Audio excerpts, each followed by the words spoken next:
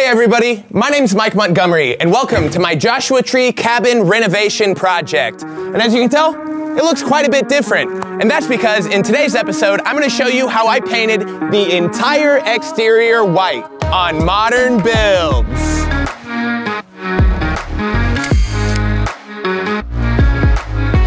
So let's be honest, my house did not look good. It's a mix of stucco with a little bit of wood siding, but it is all dirt and sand colored, but we are going to fix that.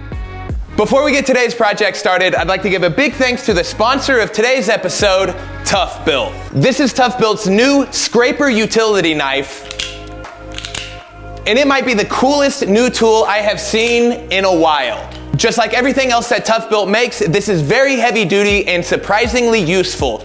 Obviously, a knife is amazing to have in your pocket, but I am not used to always having a razor scraper as well. You're gonna see this later on in the video. Even though this is a brand new release, I've had an early model for a couple of months, and I actually used it to remove the old carpets in my bedroom and then scrape the adhesive from the concrete. I'll be sure to leave links down in the description if you're interested in learning more about the scraper utility knife by ToughBuilt, available exclusively at Lowe's. Pick one up next time you're there, or just at least try it. Even the packaging is awesome. Let's get started.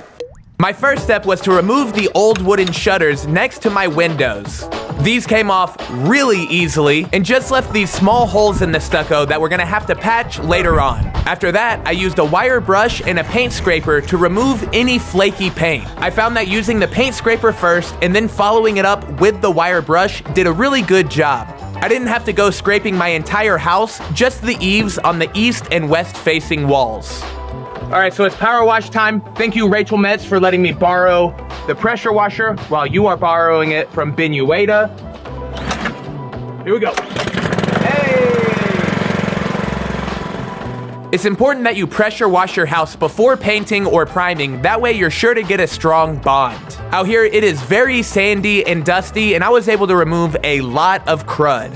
And while I was at it, I also used the pressure washer to clean up all of my concrete. I used Quikrete stucco repair that comes in a caulk tube to fill in all of those holes left from removing the shutters. While I was at it, I also filled in any cracks in my stucco. These cracks were most common along my windows, doors, and the bottom 2 feet of my house. And finally, I added caulk to help seal my wooden trim and siding.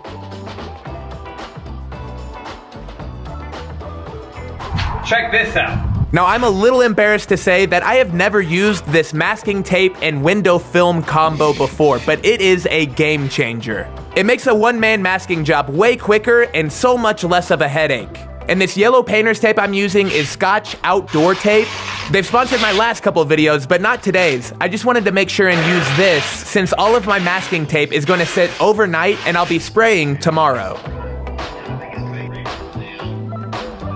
I'm not the biggest fan of these giant Italian cypresses on either side of my house. I think I'll eventually remove them, but until then, I went ahead and masked them off so they didn't get coated with overspray.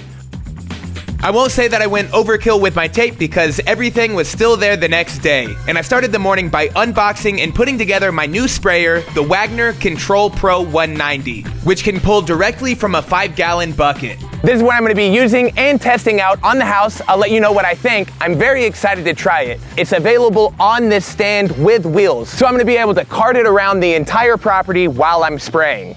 Let's do this! This is the first spray on the house. Woo! Right away, I was so excited. This paint has good coverage, so it really blocked out all of the brown behind the new paint. Ultimately, I did 2 coats, which you'll see, but this transformation has begun. This is amazing! As I've already said, I am not a painting expert, but I will give you a few tips to help get good results. First, try and keep your sprayer square to the substrate. That way you get an even fan and good coverage. Second, you'll want to overlap each pass by about half. That way, everything is as uniform as possible. Third, hold your sprayer about 12 inches away from your house. Every sprayer and tip is a little bit different, so make sure and double check for the one that you're using. And my fourth airless sprayer tip is to always stop the sprayer at the end of each pass. If you keep your sprayer running continuously, you're likely to have drips and buildup on the end where it's not constantly moving. Oh, and if you watched my last video, the DIY plumbing and stucco repair, then you'll notice that I did not paint that. I was letting that stucco patch cure an extra day or two before I painted it. This tool you see me using is called a paint shield. You can get a good one that's made out of metal or a cardboard one for about $1. But they are really great for getting crisp lines, especially around the bottom and the top of your house. Looking back, I also should have used this to protect the bottom of my shingles whenever I was painting the eaves of my roof line. Somehow I didn't think of this until my last wall, so just like always when it comes to these paint episodes, learn from my mistakes. Painting this wood siding wasn't much different, but it was really interesting how I had to spray from angles to get the paint into the grooves of the siding. I sprayed from a lot of different angles to get into the roofline to make sure all the joists were covered completely. At this point in time, I was still trying for 1 coat coverage because that's what it said it could do on the can. But that just ended up being unrealistic.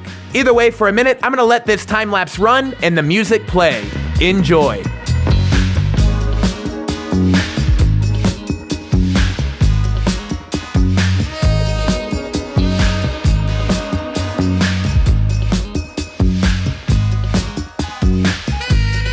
Now, stucco is a little bit of a unique material when it comes to spraying because it's really heavily textured. So what I did was to apply a full coat just like I would on any other surface, but then I would come back and spray it from every angle I could think of, up and down vertically, side to side on an angle horizontally, and just randomly on a diagonal. That way the paint got into the texture and created a strong bond. And by the way, anytime you have a painting project, make sure and check out Paint Life TV. He's the person that I trust to teach me everything, and I would recommend to you all. My buddy Ben Ueda from the channel The Modern Home Project inspired me to spray paint my mini split air conditioner white to match the rest of the house. He did this on his shipping container project, Flat Gray, and it looked really awesome. I've got a full installation video on this Mr. Cool mini split unit if you're interested. It's a really cool one. It's multi-zone and you can have up to 4 receivers on 1 condenser.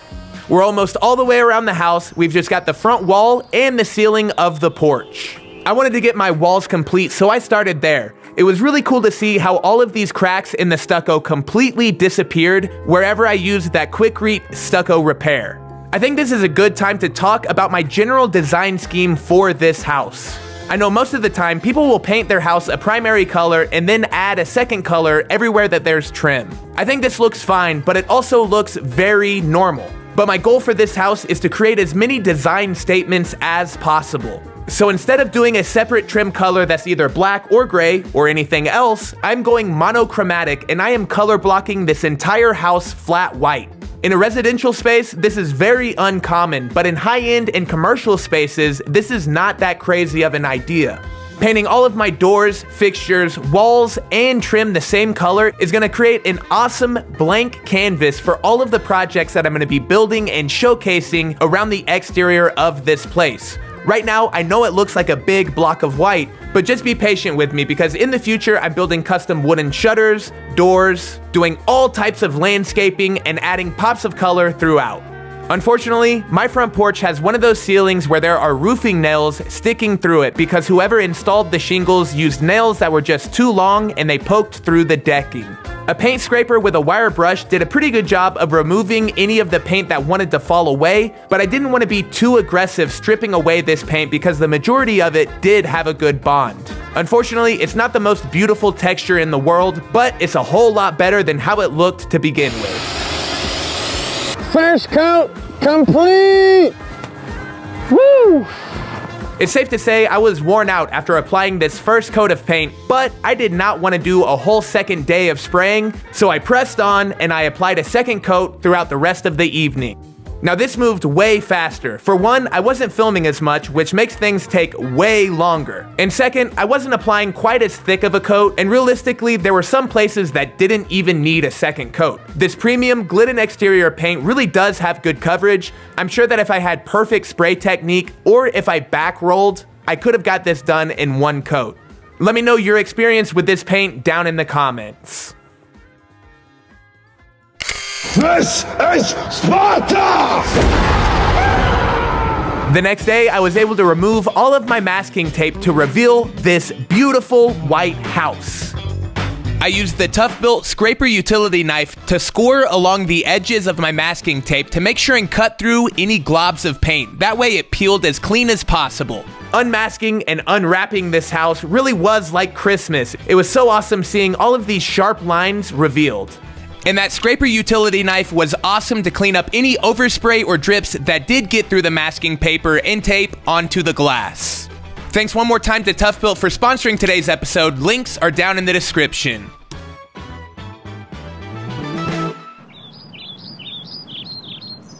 And with that, this project is done. But before we check out these afters, let's go back to this house on day one.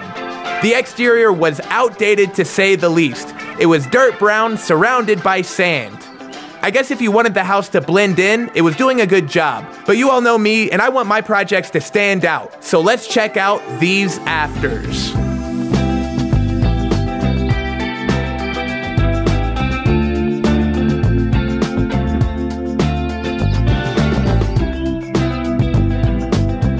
So what do I even say? This house used to be ugly as heck, but now it is so fresh. I know my technique is not perfect, but the end result of this paint job is amazing. It's exactly what I was hoping for going into it, and I just could not be more proud. All of a sudden, my house looks modern now, and it is only gonna get better.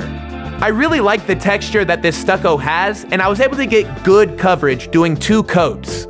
And speaking of texture, it's so cool making things monochromatic because you really get to play with profiles and shadows rather than this aggressive contrast between 2 different colors. Out here in the Joshua Tree Desert, it gets very hot, so the white finish should be great for efficiency and cooling, and I just really hope that this inspires you all to take on a similar project. Trust me, you can do it. So seriously, thanks a ton for watching. As always, make sure and leave a like and a comment. That's really the nicest thing you can do. And make sure and subscribe and hit the notification bell. That way you stay updated every time I post new projects. And I'm serious, the transformation that this house took in 1 episode is amazing. It's something that I've wanted to do forever.